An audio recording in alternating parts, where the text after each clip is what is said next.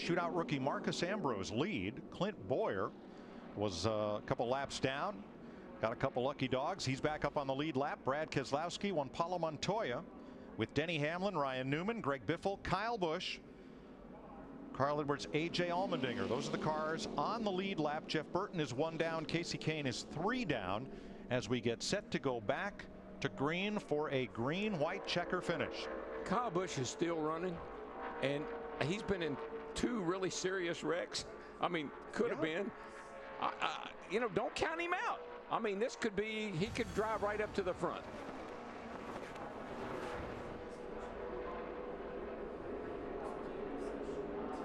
Green flag. Stewart brings him across the line. Ambrose getting a big push from Keselowski. Both rows are 5 drivers pushing each other. Now you don't worry about that water temperature gauge. No, she's cooled down and good to go. The 11 car down below the yellow line there, but he didn't advance his position. But Boyer could not stay with Tony Stewart, and that's cost Tony the lead. The Tasmanian Devil, Marcus Ambrose, 2-time champion of the Australian V8 Supercar Series and Watkins Glen winner last year. He's got a shot to win the Bud Shootout.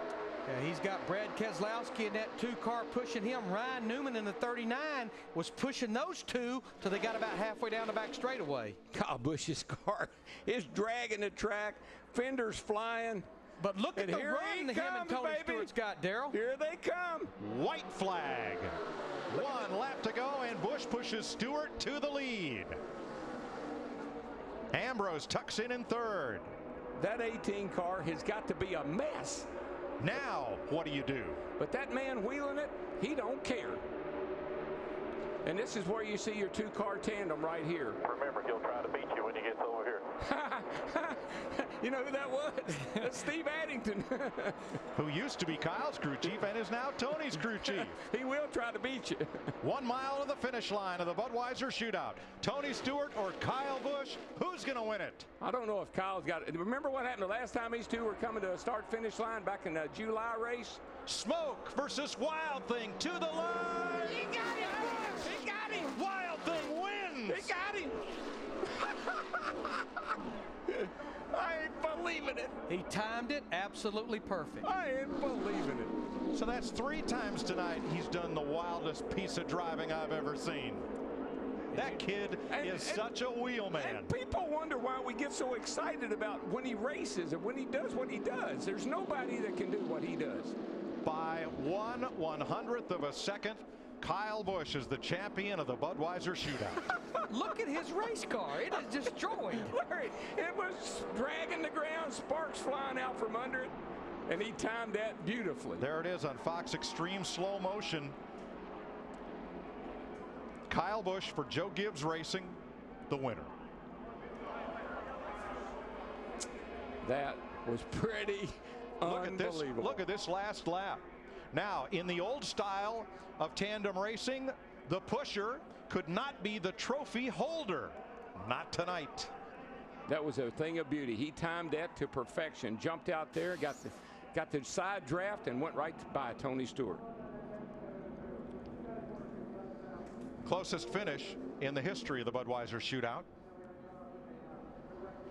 And Kyle, in his 6th start in this all-star tilt, picks up the checkered flag for the first time. Nose all caved in.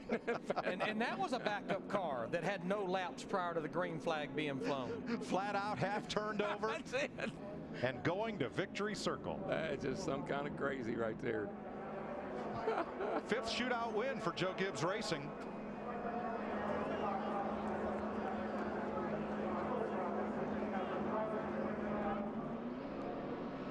I'd burn that thing down if it was me. I mean, why not?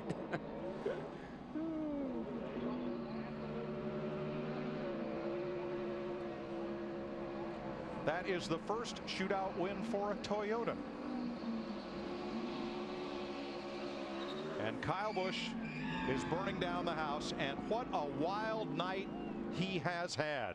Watch this. Just watch this. I'm wrecked. I'm out of here. Goodbye. I'll save it. slip, slide, and save. Look at those hands in there. I mean, you got to, folks, you got to respect the man. That is amazing.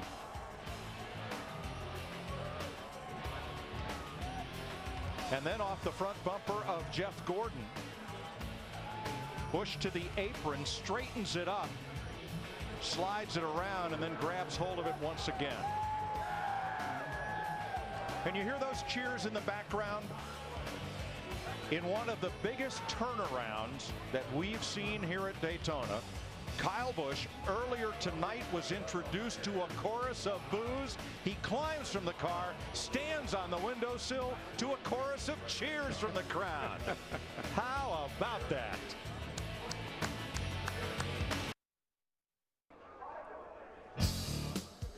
Promotional consideration provided by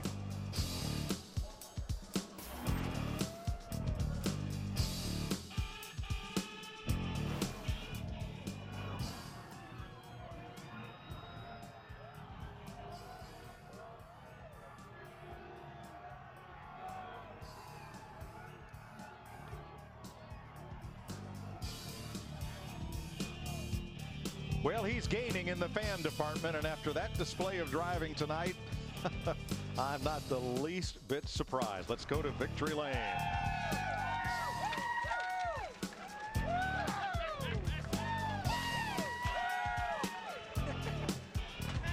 Winning your first Budweiser Shootout, you want it to be memorable. Could that race be any more crazy for you? Oh, man. I don't know how many times I spun out, but I didn't spin out, you know.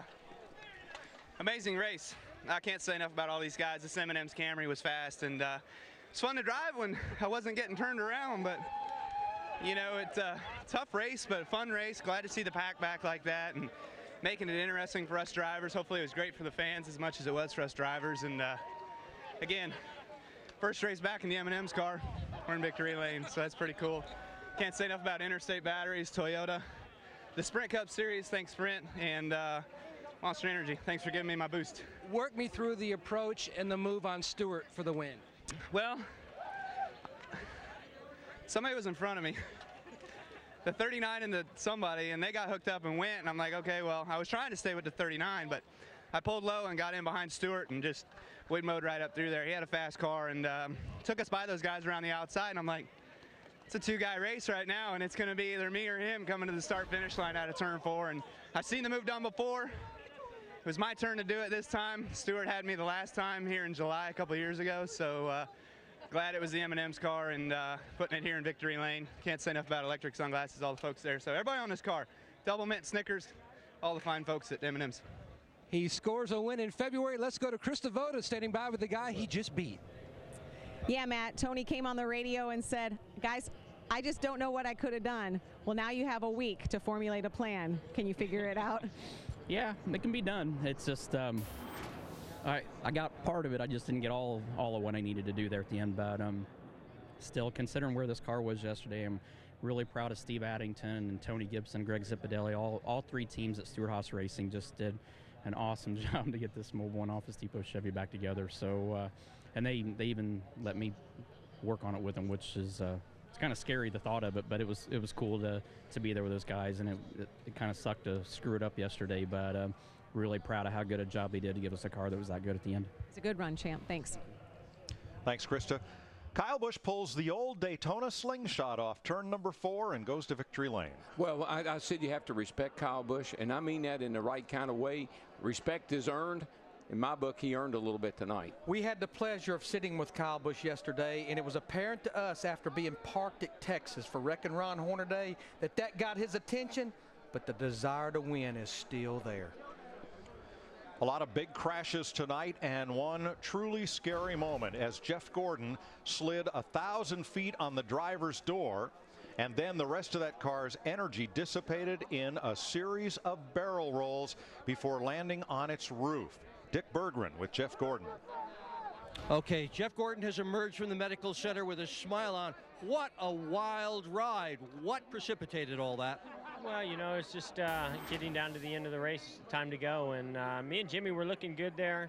You know, we knew those guys were coming. And once Kyle got in front of me, I was just trying to, you know, keep Jimmy on me and try to stay with Kyle. every time I got to Kyle's bumper, he just started getting so sideways like he was a lot tonight. And I thought he was going to wreck. I saw him start to spin, so I went to go wide, not knowing that somebody had got to my outside. That turned me into those guys in the wall, and along for a ride we went. And then Kyle ends up winning the race. So pretty wild and crazy way to get it all started. Certainly an exciting finish for the race, so I'm excited about that, but not the way our Drive in Hunger Chevrolet wants to get the 2012 season started.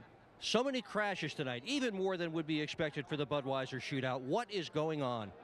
Well, the difference now is, we're still bump drafting. We just can't do it, for long periods of time. So now we're doing it in packs.